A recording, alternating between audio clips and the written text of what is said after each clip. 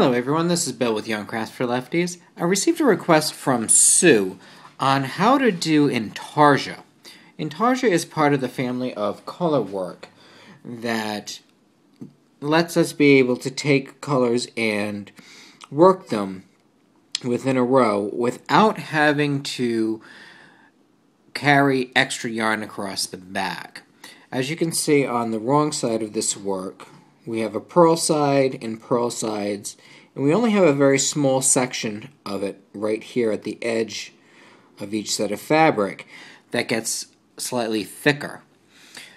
With traditional color work, a lot of times people think of fair isle or stranded color work, which actually has the strand of the unused color being carried across the work like this. And what that does is it results in a thicker fabric. Intarsia, like I have here as well on this Christmas stocking, when we work it, we end up with a very small section that is thicker. So it lets us make a lighter fabric but incorporate color as well. So now the question becomes, just how do you manage to take and work this without having a lot of insanity going on? And the truth of the matter is, it's pretty simple. What you need to make sure you do is pay attention each time you change colors. That is the most important thing to the whole process. Now, if we do not pay attention when we're changing colors and moving things as we need to, we will run into a problem. All I've done here is I started a sample so we had something to work off with and you didn't have to be bored watching me knit back and forth. Then I also created some Intarsia bobbins myself. You can buy plastic ones that you can wrap the yarn around. Personally, I don't really see the need. I can make a center pull of a small bit of yarn, and you would be amazed just how far a little bit of yarn goes when you work with it. In order to do something like this, in the sample that we're going to do here, we're going to work the lower section of this. So we're going to have gray on the bottom, then we'll have gray on one side, purple, black, and then gray on this side as well. I'm going to work with several colors in one row so you can see that it really can be done very easily. So I have my first bit here, and this is leading over to my full set of yarn, and I'm just going to go ahead and start by knitting 5 stitches.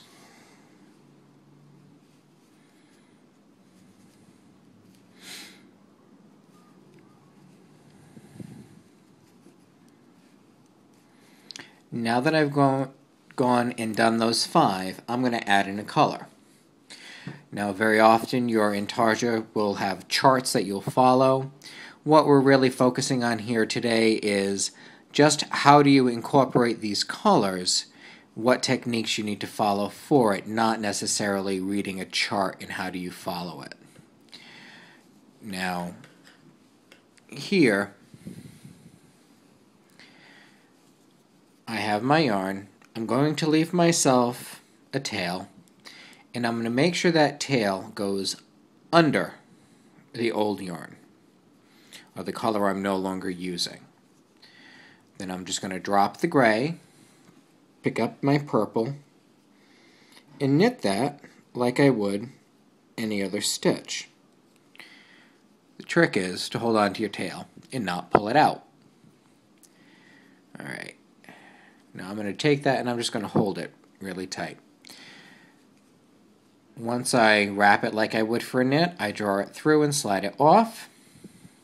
I'll do that for 5 stitches.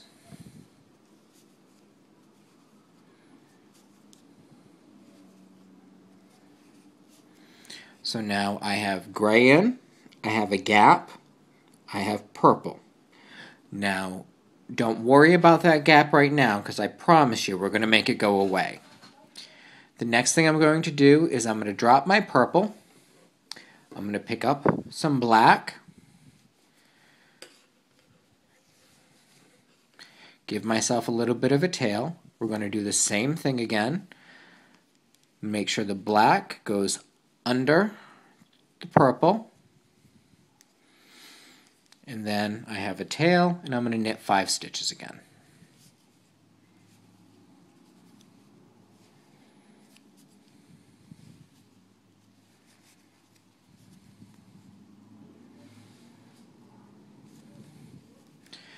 So now I have my 5 purple, I have another gap, and I have my 5 black. So the next I'm going to do is I need to go back to gray again. So I needed a bobbin of some of the gray, because if I take this and I move it all the way over, you can see that I will have a very long strand of gray yarn running across, which I do not want to do. So once more, here's the black. I'm going to take the gray and I'm going to let it go under the black yarn, and I'm going to knit these last 5 stitches.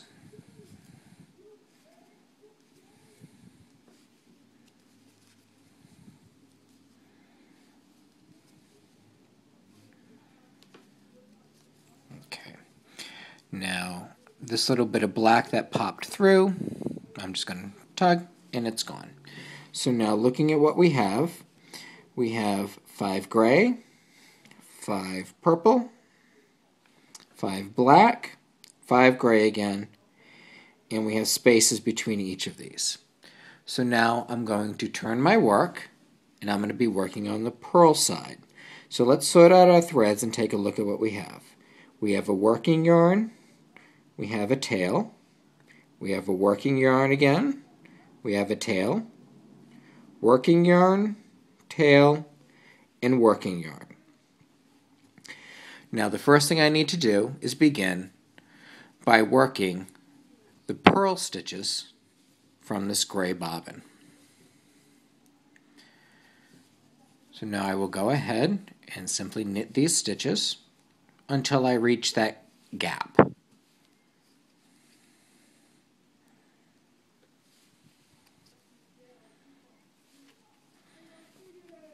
And don't let the fact that there is a space there scare you. I'm going to take that off. That loop got big because the tail that we had is where that started. Now I'm just going to pull that to make it go back to regular tension like the rest. And now here is the part that is most important. Now that I'm on the purl side, I am going, and I'm ready to change colors, I'm going to take this gray and I'm just going to let it lean right across this way. And I'm also going to take the gray tail and do the same thing. This is what is going to let us close that gap up. Now I'll take my black working yarn, and when I lift it up, you can see that the gray is going to get tacked down underneath the black yarn. I'll put the first one through. Now that I've done that, I'm going to take those and I'm going to let them drop back. Give them a little tug for tension. And I will go ahead and simply knit the rest of, purl the rest of these black stitches until I reach the space again. Pull that one down for tension. Tug these a little bit for tension. And we'll go back and look at that when we get to the other side. Now I've reached my next color change. I'm going to do the same thing. Let that lean over. Grab my black tail. Let that lean over. Pick up my purple. And as I lift it, we can see the black is behind the purple. We want that to happen. Put my needle in to make a purl stitch. I make my purl stitch. I'm going to give both of the black a little bit of a tug. Drop the black all down now. I no longer need to tack it under because it already is. And I will work the purple stitches until the end of the purple. Be careful when you get to the last stitch of any color on your first row of it, because that is the tail that you're working. So I'm just going to pull that for a little tension. I'm going to give these a little tug for tension. And now I will take the tip of this needle, put it under the first stitch of the gray, take my purple working yarn and purple tail, I'm just going to drop it over, pick up my gray working yarn, and now I will go ahead and purl that gray stitch.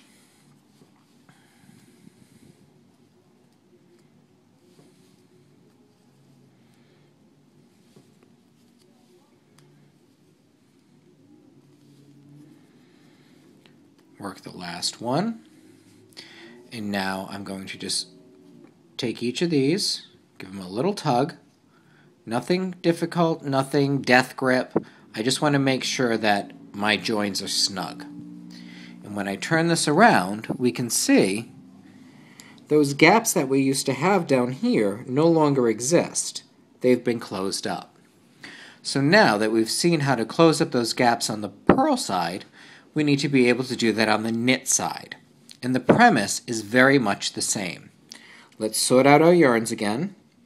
I have my gray working yarn, my purple working yarn and tail, my black working yarn and tail, my gray working yarn and tail. From here on out, we do not care about the tails unless we add in a new color. At this point, we only need to worry about the working yarns. So I will go ahead and knit the first 5 stitches in gray.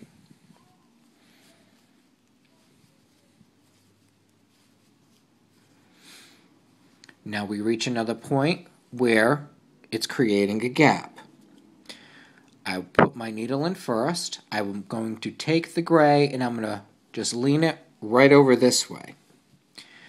If I do that, I will know when I pick up my purple, you can see the gray is sitting right in between the stitch we're going to work and the yarn. So when I wrap and draw through the purple for that knit stitch, the gray has been tacked down underneath it right there. So I can go ahead, give that gray a little tug, drop it back.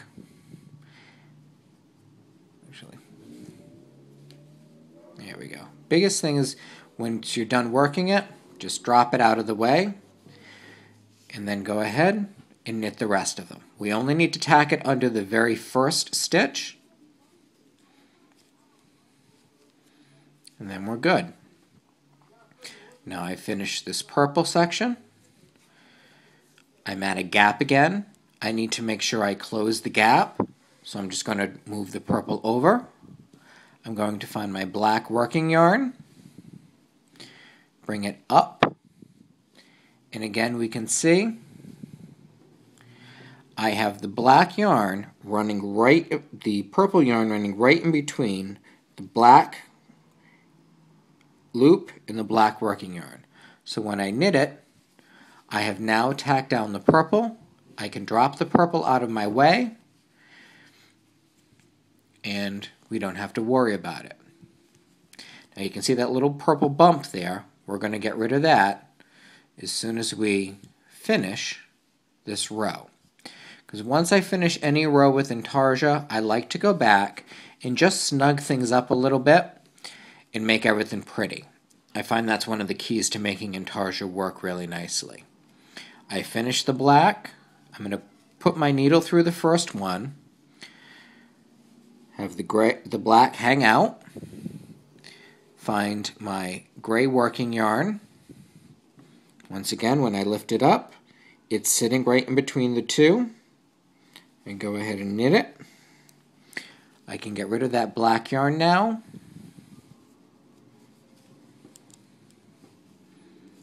And then knit this all the way to the end. Now that I've finished that, I'm going to go through and make sure I snug everything up, pull my black working yarn. That's going to make sure that I close that gap up. Come over here, take my purple working yarn, give it a little tug. My gray working yarn, give it a little tug. And we end up with nice, neat Intarsia lines. So every time we reach a gap, we always just want to make sure we tack it over.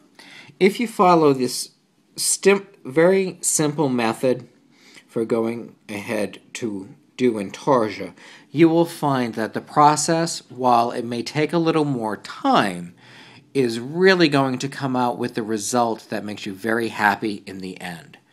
Biggest thing I can tell you is don't rush, take your time, become used to how you need to move the yarn each time you change colors, and you will find Intarsia gives you a really lovely finished look without a lot of hassle. I hope you found this episode from Yarn Crafts for Lefties helpful.